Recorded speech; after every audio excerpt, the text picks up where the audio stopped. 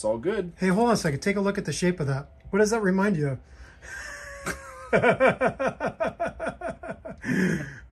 Welcome to Toyota Time with Timmy the Toolman and Sean. Today we are filming in Atlanta, Georgia. And the reason why I'm in Atlanta is I'm visiting my buddy Jordan. And what we're going to show you how to do today is we're going to show you how to replace the water pump, the thermostat, and replace all three drive belts on his third generation 4Runner, which has the 3RZ engine. It's a 2.7 liter 4-cylinder engine. And with this engine, replacing a water pump is a lot easier than the V6 engine that also came in the third generation 4Runners, the 3.4 liter.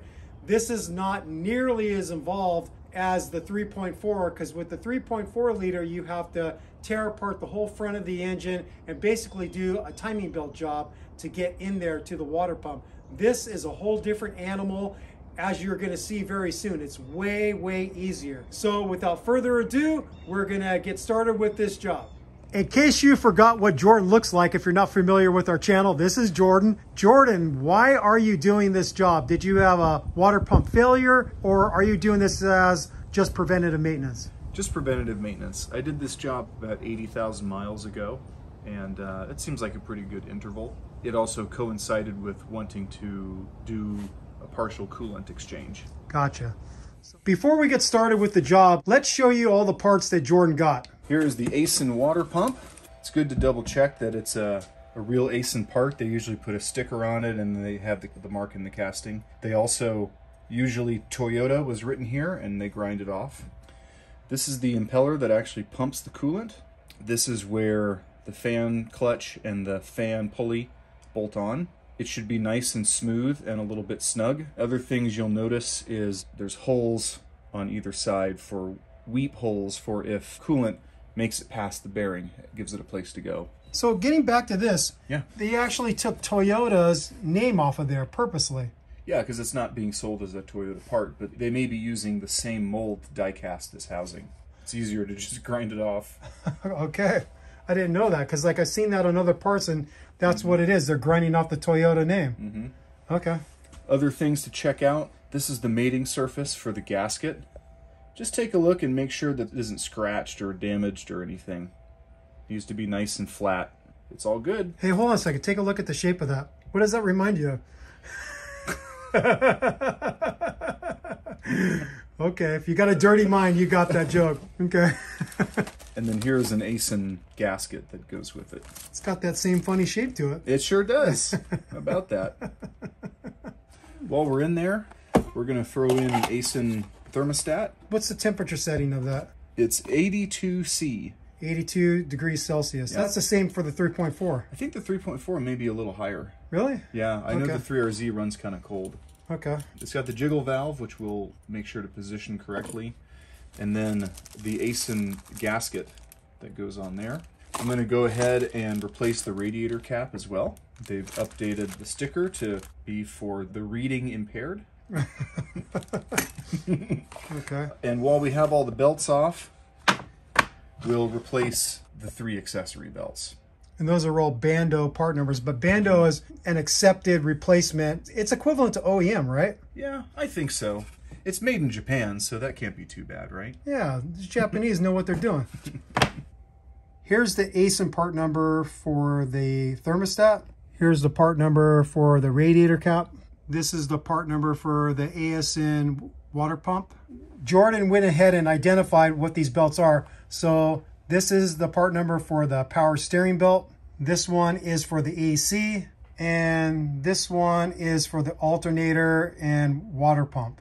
The first thing we're going to do is get the skid plates off. And we're not going to show it because Jordan has some aftermarket skid plates on it. They come from the Savage company. And you're most likely not going to have these, and so it's not going to have the same value. But all you have to do is figure out where all the bolts are for your front skid plate and then just get them out. They're usually 12 millimeter if you have stock skid plates, and then you just lower to the ground so you can access everything underneath. Jordan dropped the front skid plate. Now we're going to pop the hood and we're going to get started with draining the coolant. Just like myself, Jordan has the Spiker Engineering hood struts, and look at that. They just open up the hood for you and keep it open. You don't have to use the prop rod, and the prop rod always gets in your way while you're turning wrenches. So these Spiker Engineering hood struts are pretty nice to get. I like to take the radiator cap off first. And by the way, this engine is totally stone cold. We're not worried about any coolant coming up at our face. Open the cap to make sure your level is appropriate, and also by opening it, then it'll make it a lot easier for it to drain because the air can come in as the coolant goes out. Okay. This is the plastic petcock valve on this Denso radiator. This is a replacement from the original.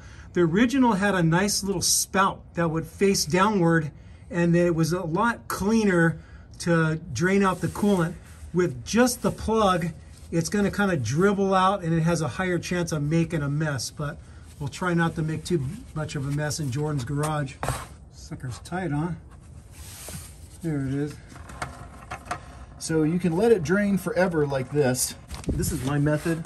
You stick the bucket up in the way, and then so that if it shoots out.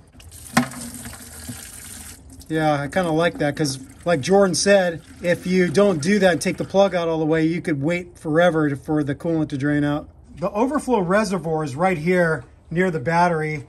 And if your coolant was really old, you would want to take off the battery strap, and then you get your hand underneath the reservoir and you pull up. It snaps into a metal bracket right up against the body here, and then you could drain it out. Because Jordan's coolant isn't that old, it's only a couple years old and it doesn't have that many miles on it, he's not going to bother pulling this reservoir out so he can drain it out. Another way you could do it, if you have a fluid suction device, you could just stick it down in there and suction the coolant out.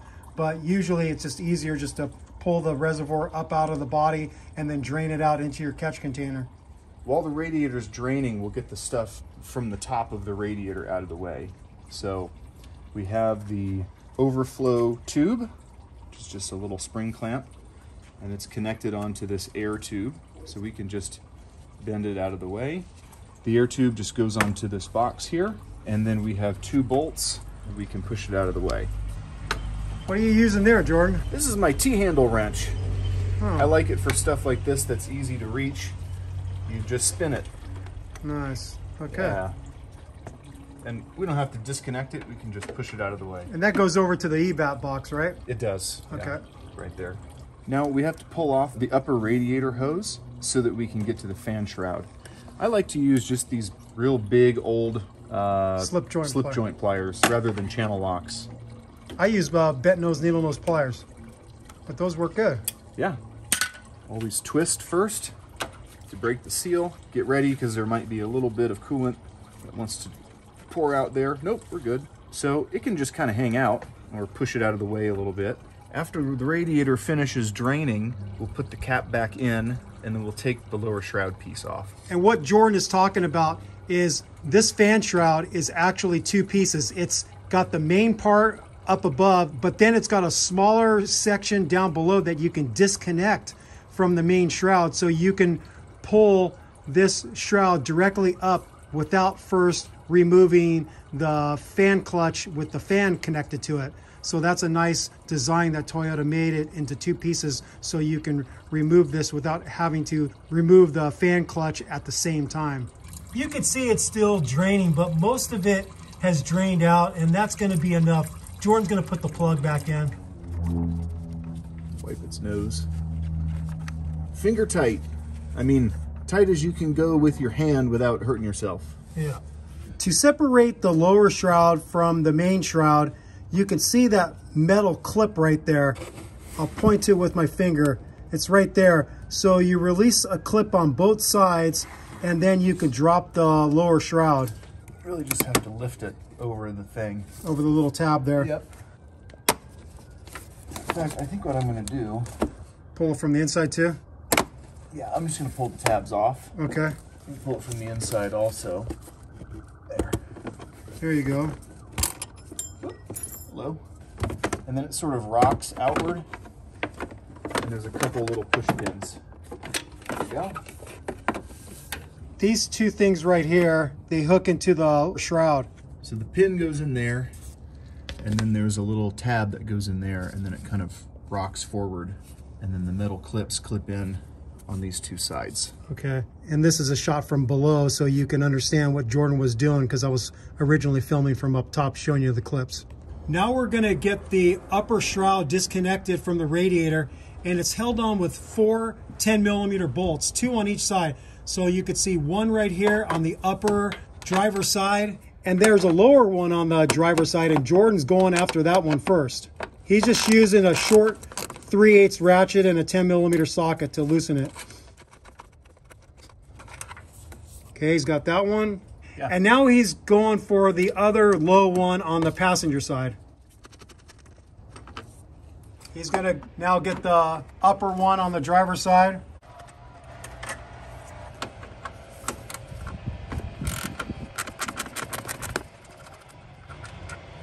Okay, that was the last bolt. He should be able to pull this fan shroud out. So it has to clear the bottom of the fan. You want to be real careful that you don't push anything into the fins of the radiator. There it is. Jordan cut a piece of cardboard to size to protect the radiator cooling fins, because if we inadvertently go this way with a tool or our hand, we're not going to bend and mangle any of the cooling fins. Cheap insurance. All right, good. It's a good idea. This is going to be personal preference. Some of you are going to want to remove the fan clutch from the water pump pulley first, but that pulley is going to be still under tension from the alternator belt. So Jordan's choice is he's going to remove all 3 drive belts, and then he's going to remove the fan clutch. So the first belt we're going to get off is the outermost belt, which is this power steering belt right here. If you're going to put the belts back, or you have any confusion about which is which, this is a great time to go ahead and put a label. You can just write power steering or PS with Sharpie. We have to undo the tension on this tensioner. This is the Idler pulley. That's a 14. There we go. So we don't have to take this off. We just have to loosen it. There we go. And then we put a 14 on the tensioner rod, and lefty-loosey pushes it inward. So just go as far as you want. And the belt will slip off. And then you can just take it off the power steering pump, take it off the harmonic balancer, and work it around the fan. Just like that.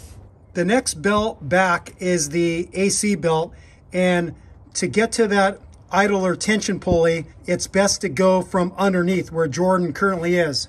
You can see the pulley right there. You first have to break free that 14mm nut for the pulley, and then get onto the tensioner bolt. And when you back off the tensioner bolt, then the pulley is going to be able to go upward and detension the belt. Jordan switched tools to have a little bit more leverage. The nut's kind of tight. There it goes.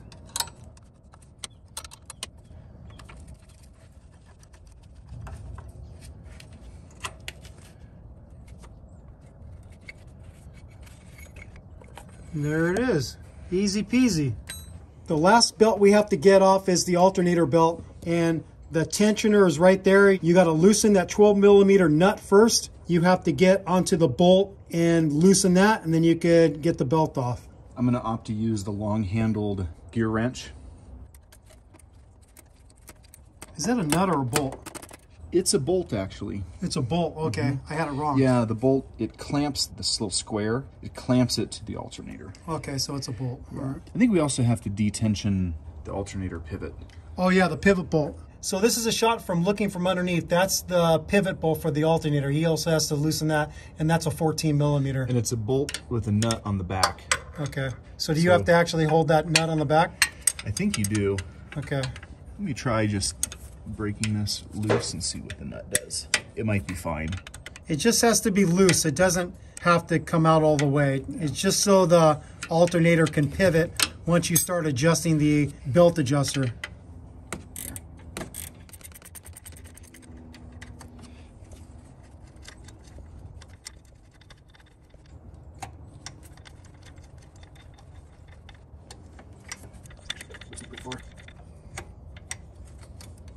Go. then same thing, we have to get it over the fan blades. Just spin the fan and work it around. There it is. Now we're gonna take off the 4 12mm nuts that hold the fan clutch to the water pump pulley. There's different methods for how you can hold the assembly steady while you're breaking free one of the nuts. Jordan is gonna use a 2-wrench technique. Another way to do it is I usually wedge a pry bar or a big screwdriver between 2 neighboring nuts while I'm breaking free a 3rd nut. So let's see how well Jordan's method works. Nice, works good. You just spin it and get the next one in position. How do you get the last one free though? Because then all the other 3 will be loose. Yeah. So I think I will actually stick a wrench between a couple of the nuts. There you go. If you're going to use a wrench or a pry bar or big screwdriver method to wedge in between, what you want to do is keep the nuts on. You wouldn't want to remove the nuts all the way and then be grinding up against the threads of the studs, because then you'd ruin them. Now we are replacing the water pump, but if for some reason you were removing the fan clutch for another reason, you wouldn't want to damage the threads on it, and then this way you don't have a hard time getting the nuts back on. So now we should be able to spin all 4 of them off by hand. We've got a rag down there, so I just let them drop.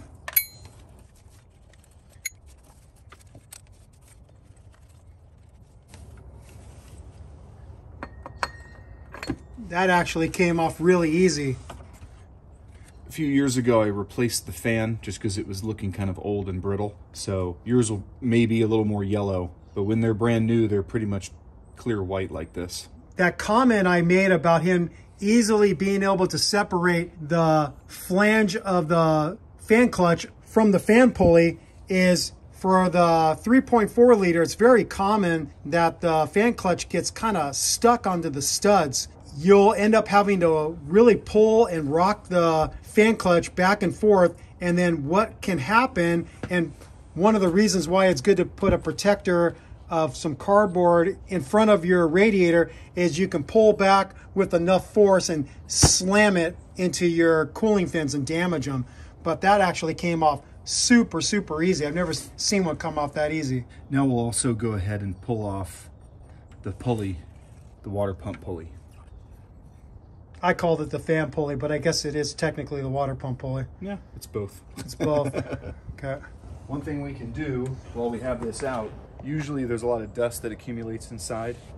We can just clean it out. Probably shoot some brake cleaner in there too.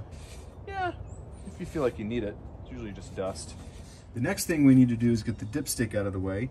And to get the dipstick out of the way, we need to get this harness out so we can get to that 12mm bolt. So we pull the release tab and it should just slide out of the way. Yep, no big deal. Easy peasy. Now we can take a 12mm deep socket. The dipstick plugs into the oil pump right here. I'm getting a shot from down below, so he's going to pull up on the dipstick and remove it. There it is.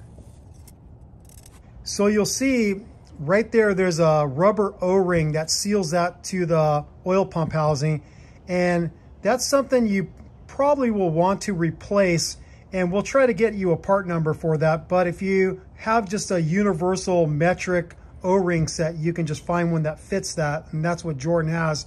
But I'll try to locate a part number for you and add that into the video description at a later date. And here's a shot from above looking down where the oil dipstick plugs into the oil pump. Here's a slick little kit that Jordan actually got from Harbor Freight. It's got all the different metric size O-rings. Pretty nice kit. Item 67580. So we found that the O-ring that's listed as a 012, I don't really know anything about O-ring sizing. Seems like it goes on there just fine. I think that'll work. One thing that I believe is a good idea is you plug off the dipstick hole with something like a silicone plug, because when you're removing the water pump, there could be some dirt and debris that falls off, and also maybe some coolant leaks out, and you really don't want to get any debris or coolant draining into your oil pan. So Jordan's gonna block it off with the plug that he found. It's just something he got from some application. And it's kind of hard to see because it's black and it's dark down there, but he's got it plugged off. Now we're ready to finally take off the bolts that hold the water pump to the engine block. It's a series of 12mm bolts and 10mm bolts. And as we take them off, we're gonna put them into the holes of the new water pump as a template, just to show you where all the bolts go, so you know where the 10mm bolts are and the 12mm bolts are. So what I'm doing for you is I'm just showing a quick shot starting from the passenger side and show you where the fasteners are. You can see I'm coming down right from the oil fill cap, and you can see some 12mm bolts there. And then going down below, you can see some 10mm ones. And then it looks like there's more 10mm on this side too. The reason why I'm showing you this now, because when Jordan's in there with his wrench, I'm not going to be able to effectively film and show you as well as I can right now. All right, Jordan's going to start on the passenger side. Okay, so we have our two 12s are loose. So that one's on the far end. And that one's in the middle. And those are the same size? Yes, they are. Okay, they're the same size. Looking at the new pump. There we go. Okay, so two 12s right there. And then here's a good shot. You can tell that 12s, those bottom ones are all 10s. I think the rest of them are all 10s, huh? They are. So it's two 12mm bolts and then the rest are all 10s. Looks like 8. 8 10mm, okay.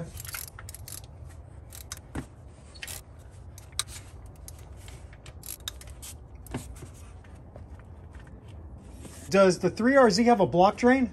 It probably does. When we remove the water pump, we're gonna get some coolant that's gonna come out from the block. So I have a drain pan down below, and I just have a plastic bag over my harmonic balancer just to minimize the mess a little bit. There probably is a block drain somewhere on here, but we're not gonna bother with the block drain. We just realized once the water pump is separated from the engine block, there is gonna be coolant that's gonna come out. These are all the same size. So all the 10mm bolts are the same length? Yes. One nice thing that Toyota quite often does for us is they make the like fasteners all the same length. So the two 12mm bolts are the same length, and then all of the 8 10mm bolts are all the same length. So Jordan will pull them out and show you that.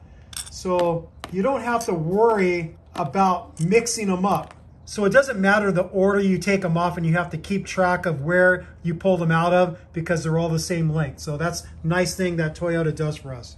Okay, so now for the moment of truth, Jordan is gonna separate the water pump from the block. Just gonna pull on it a little bit, and there we go. There's a gush of coolant, a lot of coolant. It's a gusher. It's a gusher. Yeah, good thing I put that drain there. Yep, that pan kind of saved the mess. In case you wanted to use the block drain instead of just pulling the water pump off and having a bunch of coolant come out at you, I'm going to show you where it's at.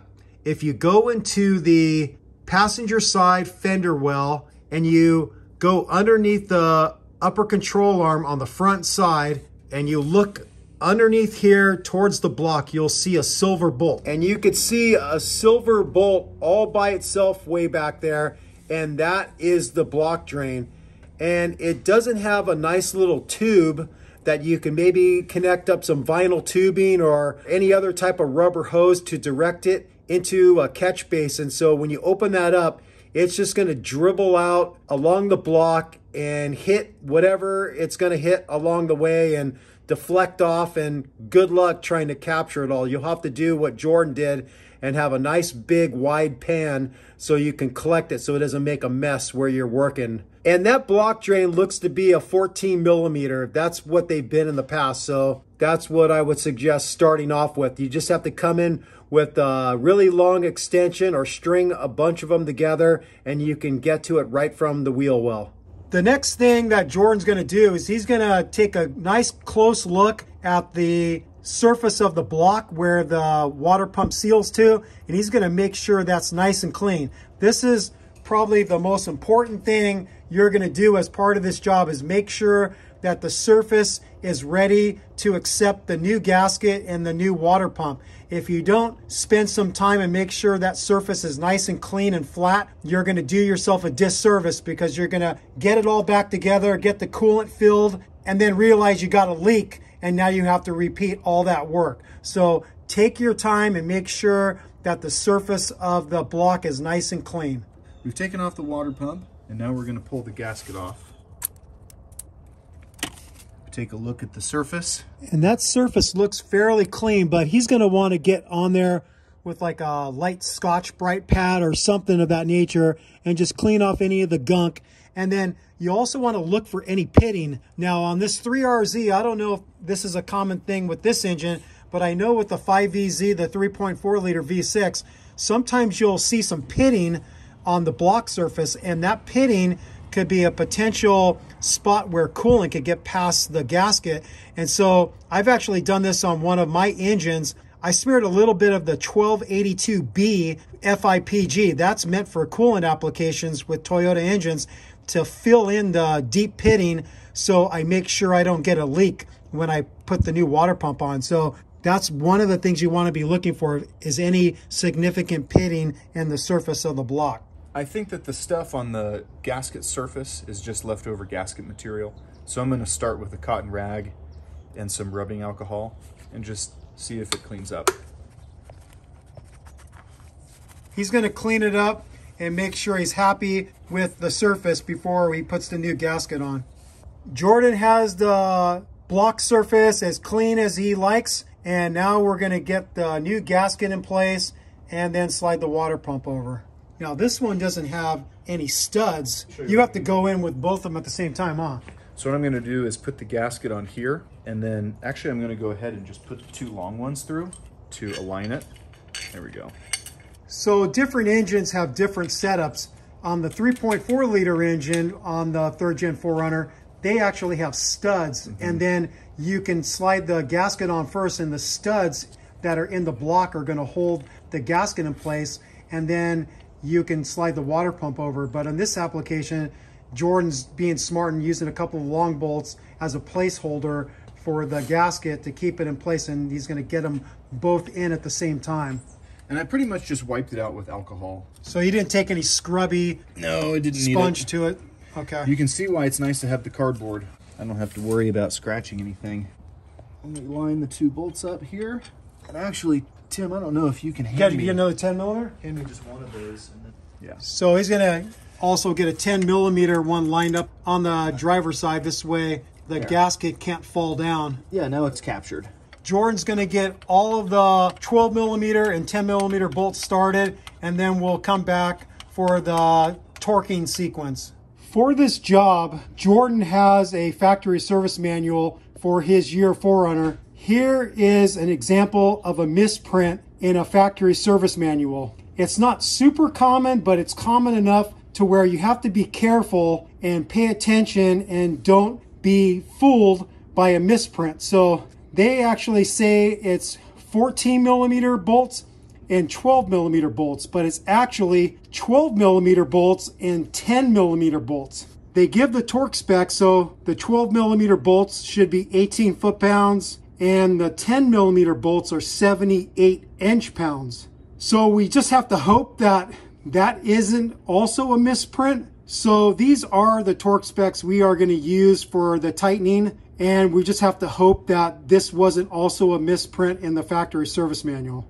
A way you could double check the torque spec for the size of the bolt you're working on is you could find these pages in the factory service manual. It says standard bolt, how to determine bolt strength, and it's on page SS1. For the 10 millimeter bolts, Jordan has determined based off of the hash pattern on the head of the bolt that it's this one right here, and that's a what, 8T.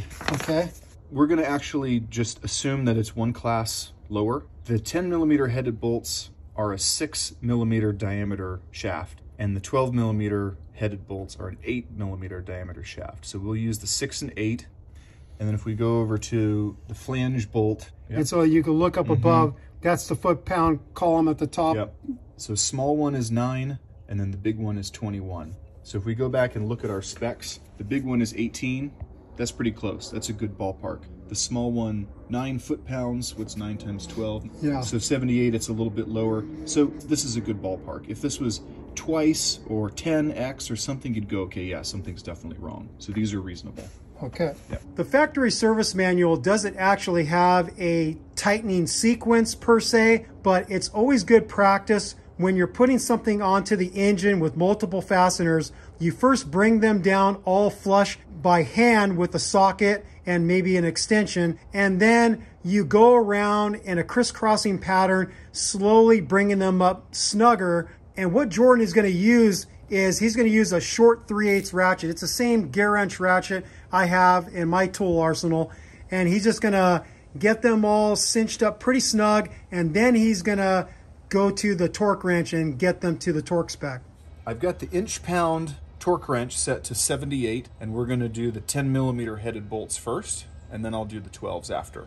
And again, Jordan's going to do this in a crisscrossing pattern and bring them all up to the 78-inch torque spec. Now we have the 12 millimeter socket on for the 2 last bolts, and the torque wrench is set to 216 inch-pounds. You convert from foot-pounds to inch-pounds just by multiplying the value by 12, 216. There we go. All right, the water pump is now properly torqued to the block. Now we're gonna work on the thermostat, and it's right here on the driver's side of the engine. You can see the power steering pump. You go right below the power steering pump and it's right there. Okay, we have 2 12 millimeter headed nuts. I'm not even gonna bother to take the hose off because this casting will separate. So the offset wrench works pretty well in here. Jordan switched to his little shorty 3/8 ratchet. He's gonna get them a little bit looser so he can take them off by hand. Okay, now we're gonna separate. Got a little more coolant coming out. Notice the jiggle valve. It's basically right at the end of this casting here. It's basically right between the 2 studs. And notice also the conical part is what faces outward. There we go. There it is. Here's the new ACEN thermostat and the new ACEN gasket. When you buy a thermostat, you would think it's going to come with the gasket it needs, but that's not the case. They always sell these things separately, as far as I can tell, for the Toyota applications that I've worked on. So don't order the thermostat and then forget to order the gasket separately, because then you'll be upset, because you're either going to have to wait to get a thermostat gasket if your local Toyota dealer doesn't have it in stock, or you're going to have to just reuse the old one, which is not ideal. So the gasket has a little slit on the inside, and it just goes around this stamped metal. So you just work it around, basically an O-ring, and then press it inward to make sure that it's all the way around, and that's how it should look. Now it's ready to go. Okay.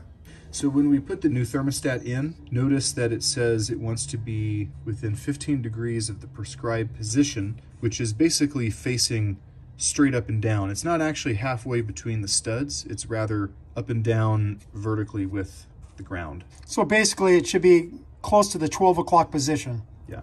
We've wiped the extra coolant out of here. We wiped it out of the water outlet casting as well. And then one other thing before you put that in, Jordan, what I've found, again, with my experience with the 3.4 liter V6 engine, I have seen fairly significant pitting on some of them on the water neck itself.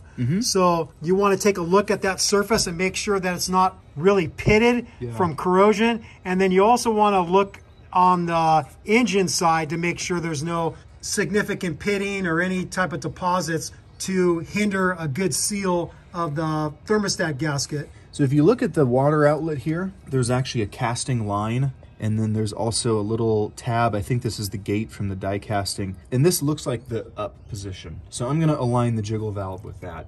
Okay. So we put it in with the cone facing out. There we go.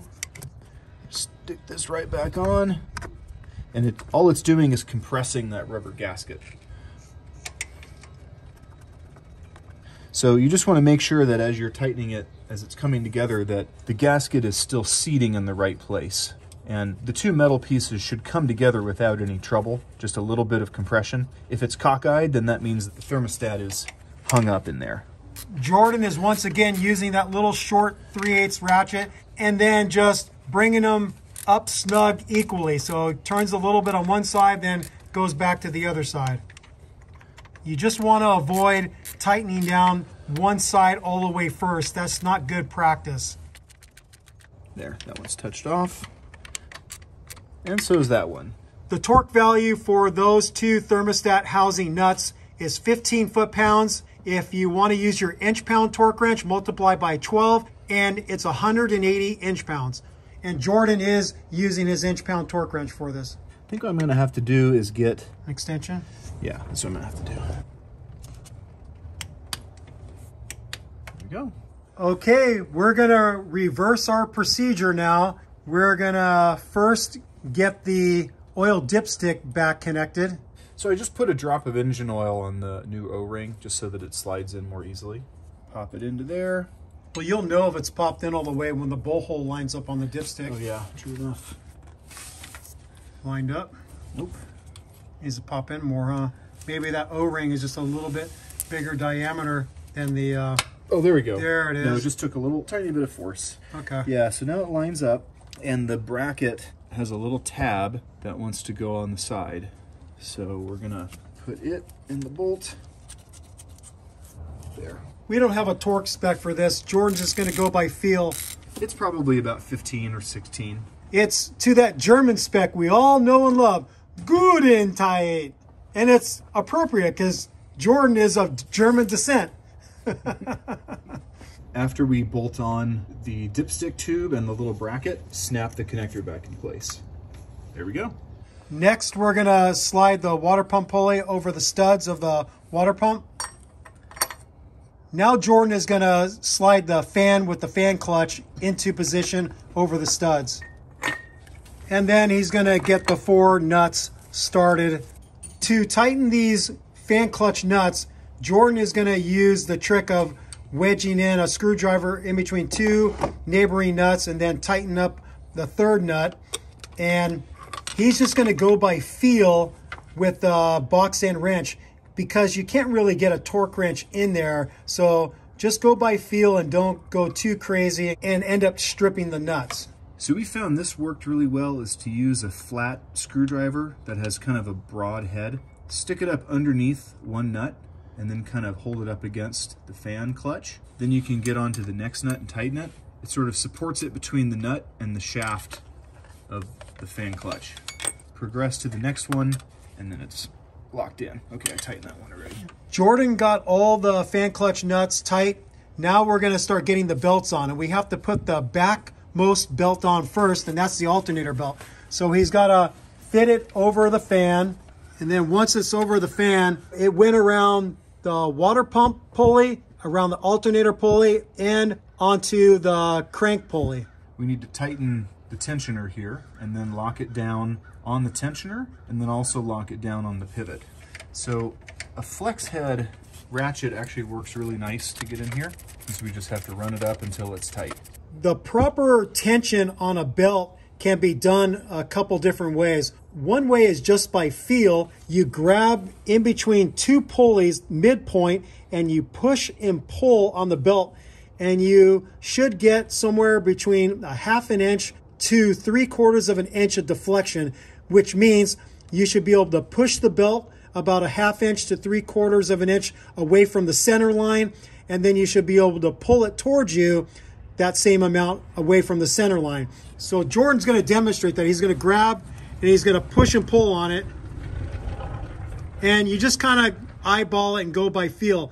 The other way is you use a belt tension gauge, and I have one that I like from OTC, and I'll link that one in the video description. I don't obviously have it here because we're in Atlanta and all my tools are back in San Jose, California. Now we're gonna torque the lock nut for the adjuster for the alternator belt and the pivot bolt The torque spec for the pivot bolt is 43 foot-pounds, and the torque spec for the lock nut for the adjuster is 21 foot-pounds. Jordan isn't going to bother with the torque spec. He's just going to go by feel and use that German spec of good and tight. The flex head ratchet works pretty nice. You're tightening the nut, huh? Yep, that's the best way to do it, actually. There we go. Okay, it's plenty tight. So Jordan just tightened the nut on the back side. He didn't actually access the bolt on the front side. Now he's just tightening the lock nut for the adjuster. The next belt forward is the AC belt. For the AC belt, Jordan is going to get that installed from the underside. That's the easiest way to do it. So he's getting it onto the crank pulley first, and then onto the AC compressor pulley. And then finally, he's going to get it onto the AC idler pulley below. There it is. And then now he just has to tighten up the adjuster bolt and get the belt tension to where he wants it.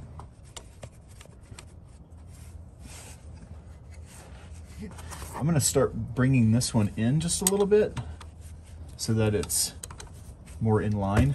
Okay, just getting it closer to the bracket that attaches to, but not tight. Right, correct.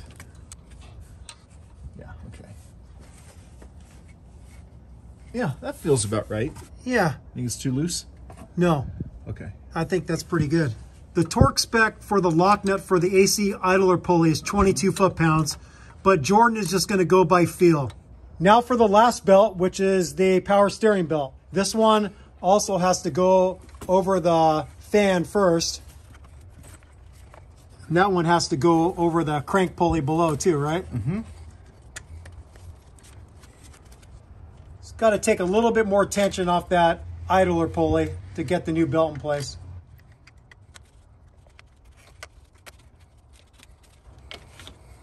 There it is. And now he's just going to tension up the bolt and get the belt to the tension he likes. The reason why you want the proper tension on the belt is for two reasons. Number one, you don't want it so loose that the belt will slip on the pulleys. And number two, if you have the tension super, super tight, it's going to put stress on all the bearings that the pulleys run on, and then you could get a premature failure of the bearings for the power steering pulley, for the alternator pulley, and for the AC pulley and your idler pulleys. So it's just a fine line. You want them tight enough, but not so tight that you damage the bearings. Now he's going to tighten up that power steering idler pulley. The torque spec for that AC idler pulley bolt is 29 foot-pounds. Now Jordan is just removing his protective cardboard out of the way because we're now going to get the fan shroud back connected. And he's just going to now get all 4 10mm bolts started. So now Jordan is just going to cinch them all up with his little shorty 3/8 ratchet. We don't have a torque spec for this because it's not a huge deal. You just want to get them cinched up snug enough to where they're not going to fall off. This is not so critical that you'd have a major engine failure if one of these bolts came loose. If you're one of those people that live and die by the torque spec, well, start living a little and trusting yourself and know how to properly tighten something without stripping it or having the bolt fall out. Or go get your own FSM. Yeah, or go get your own factory service manual. But you really should, as a do-it-yourself auto mechanic, learn how you can tighten fasteners properly without having to rely on a torque value. Now Jordan is going to go underneath and get that lower shroud connected. So he's plugging the lower shroud into those clips and pinholes on the bottom, and now he's going to get the clips installed onto the main shroud. So the shroud goes on the outside like that. Then the square hole goes towards the outside, clips over that tab. There we go. I'm going to get the one on the driver's side. Mm-hmm. All right, the lower shroud's in place. And just to give you a shot from the underside, this is where the lower shroud plugs into the main shroud with that pin on the passenger side. and then this is where it clips into that clip right there. So that's what he was getting connected first before he got the clips installed up above. Now let's reattach the radiator hose. And we didn't say it before, but this is the opportune time to renew the upper and lower radiator hoses. If your hoses are old, Jordan's hoses are in really good shape. He replaced them not too long ago, so that's why, as part of this job, he's not renewing these hoses. But what I think I'll do for you, because it is a natural time to replace them, I'll go to Toyota and look up some part numbers for you for this upper and that lower radiator hose down there, and so you could have them in case you want to order them. Now we're going to put this air hose back in place. The end goes underneath the radiator hose, and then there's just the two clip nuts on the top of the radiator shroud. That's interesting that they use a fancy pipe. The 5VZ, this thing just goes over and like clips into some clips on the plenums and then goes over towards the air box. Oh, okay. But these use a fancy tube. And then finally, we have the radiator overflow hose. It's just a little spring clamp. And then now it's time to fill it with fluid. Do you have a spill-free funnel? Yeah. All right, he's got a Lyle spill-free funnel, and we're gonna fill it up with some coolant, which is a 50-50 mix of the red concentrate and distilled water. So here's the Lyle spill-free funnel, and it comes with a multitude of different adapters and different size caps, and Jordan has already figured out which adapter and cap is gonna work. So you want an adapter that fits in the hole of the filler neck, and then you want a cap that will come down on top of that and secure it in place tightly. So this is really tight and there's not going to be any leak. And then he just plugs in the spill-free funnel in there. And then before you start filling it, you just want to make sure that all of your coolant hoses are attached.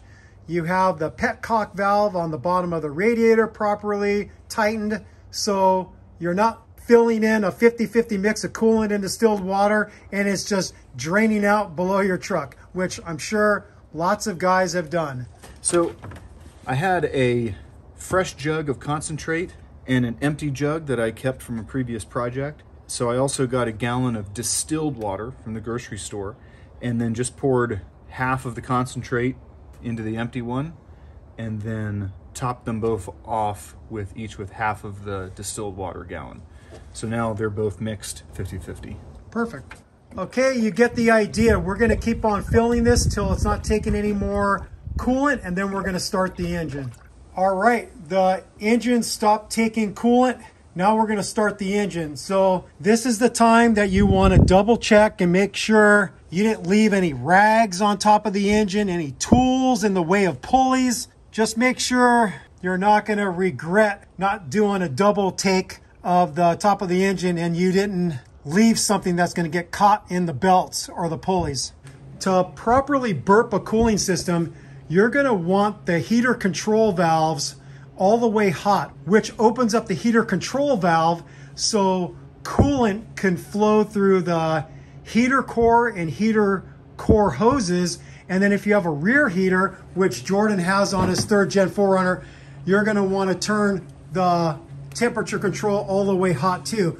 Now, you don't have to actually have the fan on to blow heat. You just have to have the valves open so the coolant flows through the entire system so you can get most of the air out, because you don't want significant air trapped in the system. You want to get most of it out while you're doing this burping procedure. And then one other thing I'll say is that if you can get the front end higher than the rear, that's ideal. So if we were in his driveway, which is sloping towards the street, that would be ideal to have the front of the vehicle near the garage and the back end towards the street. Because air rises, if the front end is higher than the rear end, you'll naturally be able to get more air out of the system. But flat ground works okay. And because the spill-free funnel is now the highest point in the cooling system, it is going to work fairly well to get the air out of the system. So go ahead, you can start it, Jordan.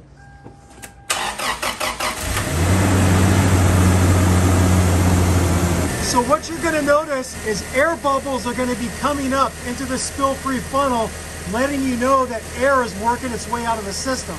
So you can see air bubbles coming up. And then another thing you can do to expedite it if you want, you can raise the RPMs a little bit. So we're just gonna let this run for a while and let air work its way out. To get the funnel off and save this extra fluid, we're gonna squeeze the upper radiator hose a little bit and then stick that down in it. Give it a little twist so it comes off gently. And then you can put it back in your bucket. Another option is if you did drain out your reservoir, then what you can do is what's left over from the spill-free funnel, you can fill up your reservoir. And because the engine is warm, you'd want to fill it to the top line so it's all the way full. And then one other thing to note is over time, you're gonna get more air working its way out of the system. Every time I've done a coolant flush or any job that required me to drain the coolant out of the system, you're not gonna get all the air out from the burping procedure. Just check the level in your reservoir a couple days later and just top it off. And you might have to do that for about a week, and then finally it'll stabilize because all the air has worked its way out of the system and the level is not going to drop on you anymore. And then you just want to get your cap back on. We're going to put a fresh radiator cap on, and like Tim said, we can check the level, so we'll top it up to full. I can see the line from where I am. Yeah, you can see the line from the other side. Now that we've got everything buttoned back up, the cooling system is topped off, we're just going to take it for a little test drive and make sure everything is working properly and the engine isn't actually overheating. So we'll be watching carefully that scan gauge and just making sure that the cooling system is working like it should. All right, we are all done with this job. As you saw, not a very hard job to replace the water pump and thermostat on the Toyota 3RZ engine. It's about as easy of a water pump replacement you're gonna find on a Toyota engine, especially compared to the 5EZ, where you basically have to do a whole timing belt job. A much, much bigger job on that engine. There it is there. We thank you for watching Toyota Time with Timmy the Toolman and Sean and special guest Jordan. Thank you for watching. Thank you for subscribing. If you haven't subscribed yet, click that subscribe button and also click on that notification bell if you'd like to be notified when we put up a new video on our channel. Peace out, happy wrenching, sick mods, and sick water pump and thermostat replacements on the Toyota 3RZ engine. Bye-bye.